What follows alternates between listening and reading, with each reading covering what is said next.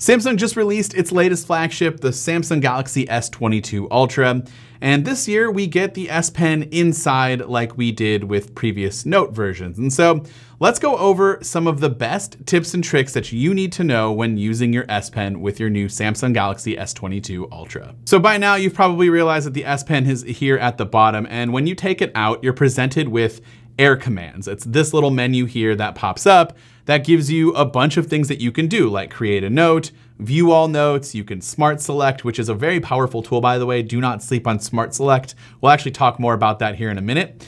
There's screen write, live messages, AR doodle, translate, and pen up. And as you can see here, there's also a little shortcut to add more shortcuts for air command. And the first thing that we're gonna wanna talk about is how to customize this little menu here so that maybe you don't need AR doodle or pen up and you wanna add more things or take some things away. Let's show you how to do that. So what you could do is either hit this settings cog here and it will take you right into your S Pen menu in the settings menu. And then from here, you're gonna wanna go down to shortcuts. Go ahead and tap on shortcuts here. And yeah, you'll see all the ones that are actually in that menu that we just talked about are on the right-hand side. And then you can go ahead and start to remove things. So I don't ever use AR doodle, so I'm gonna remove that. I don't use live messages, and I don't really use, actually we'll just remove those two for right now. And then over here, you can see some of the S Pen features that are recommended you maybe try out, like, we just removed live messages, but that's over there. You can do a magnifying glass, which is super helpful.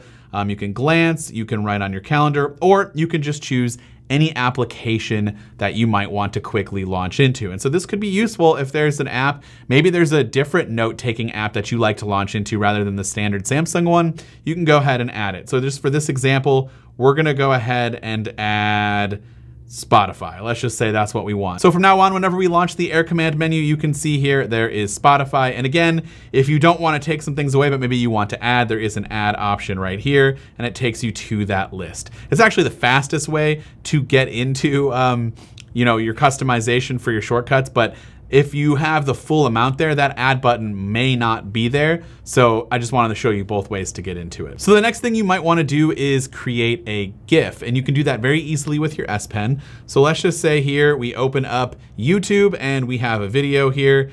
Just any video will do, it doesn't really matter. You can go ahead and click on your shortcuts and then click on Smart Select. And then at the bottom, you'll see an option for creating a GIF. And I understand that some people might call it a GIF. I call it a GIF. Go ahead and leave comments down below if I'm saying it wrong, but I'm going with GIF. Anyways, you're gonna create a GIF here. You tap on it, it actually gives you a little box. You move that box up where you want it to record. Put it right there. And then you can also adjust whether it records in high quality or standard quality. So then when you're ready to go, just go ahead and start the video and then hit record, and it's going to record anything inside of that little box for 15 seconds to create a GIF. You can stop it at any time. I'm gonna stop it now. And as you can see here, we have a little GIF. And if you wanted to take things one step further, there's even a menu down here where you can download, share, or even write on this GIF if you really want to. But yeah, that's the easiest way to create a GIF using the Smart Select tool.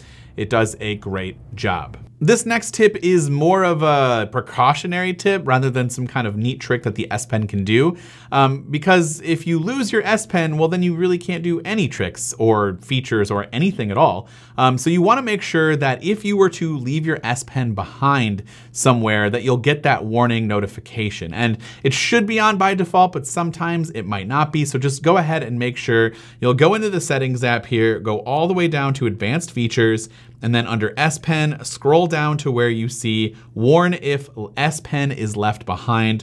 Go ahead and toggle that on so that you don't get this S Pen misplaced somewhere. Maybe you're on the bus or on a flight and you're using it and you happen to leave it. It'll actually give you a warning when you walk away with your screen off. So this next feature is going to focus on translating another language to the language that you speak. So for me, it's English. And if you're in another country and you happen to see a picture, a sign, or maybe a menu out at a restaurant that might be fully in Spanish, for example, like this menu that I have here, you can translate that to English pretty quickly. So you'll want to bring up your air commands, and then here you can select translate. and then you'll want to pick the language. So I already have it set to Spanish to English, which is what I'm looking at. And then you'll just hover over the word, and as you can see here, it will translate that to English, no problem. And you can even listen to Google Translate speak it for you so that if you want to hear how to pronounce it, you can do so super easily. And yeah, this works with any picture that you might take or any picture you download off the internet. It will automatically translate that text for you with that translate feature. If you're taking a lot of notes at work, and let's just say you want that in a digital format, you can actually select your handwriting and convert it to text pretty simply. So the easiest way to do this is when you write some text, let's just say subscribe to the channel.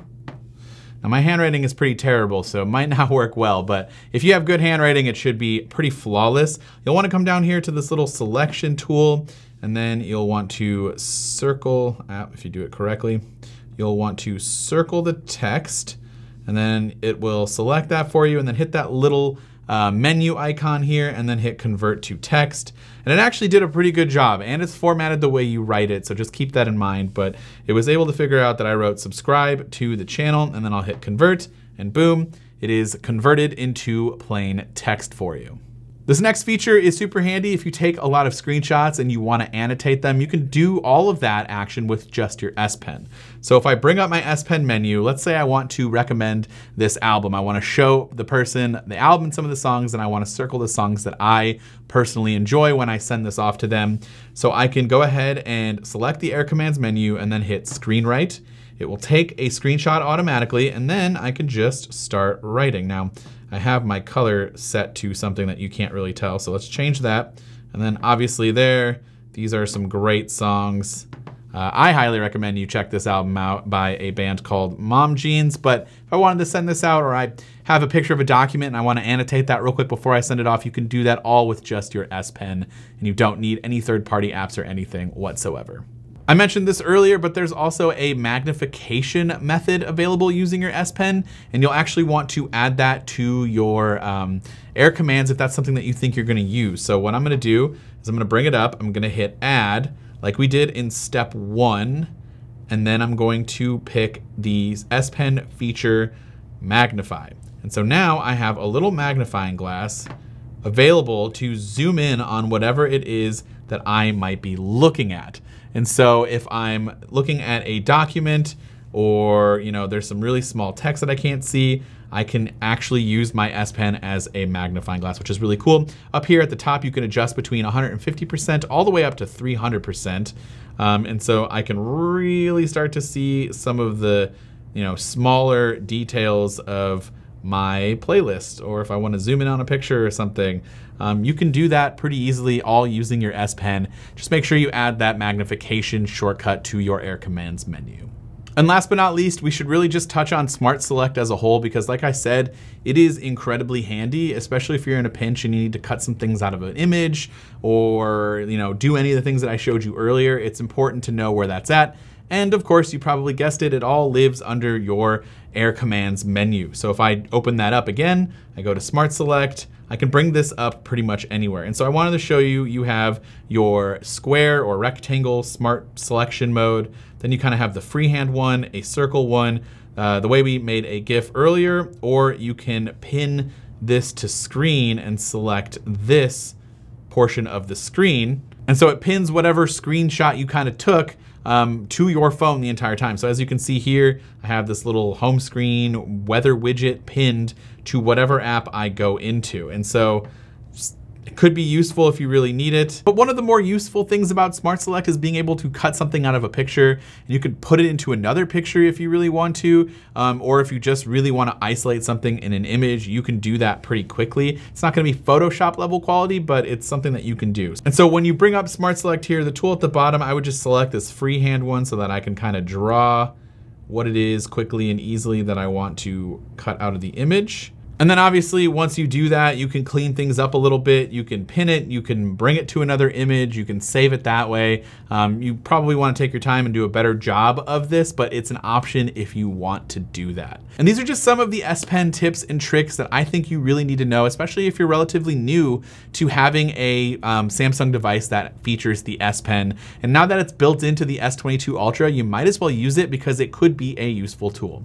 Let me know in the comment section down below some more advanced tips that you might know, and maybe I'll make another compilation video of those tips that you recommend to me. And of course, subscribe to the channel so you don't miss more videos from me in the future. Thanks so much for watching, and I will see you in the next video.